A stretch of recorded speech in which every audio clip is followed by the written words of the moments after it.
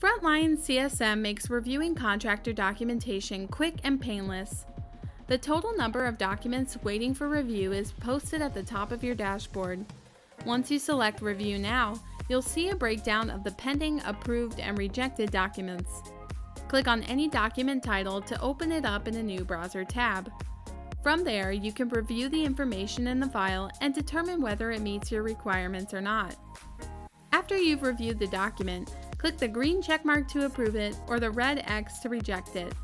This will automatically categorize contractor documentation and remove it from the pending review list, so you can easily stay on top of all the paperwork and keep your contractors in compliance.